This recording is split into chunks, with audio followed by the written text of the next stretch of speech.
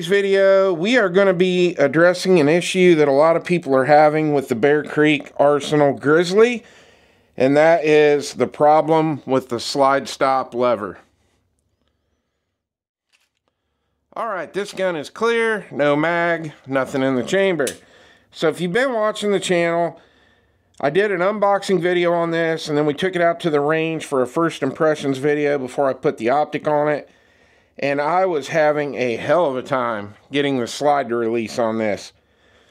So basically what was happening, I was having to take my thumb and really force it down to get the slide to drop.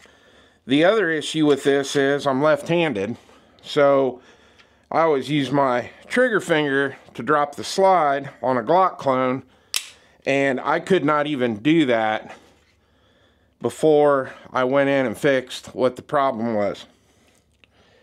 Now, if you're watching this on YouTube, obviously I can't show you how to fix it, so you're going to have to head over to my Rumble channel to watch the full video if you are having this same issue.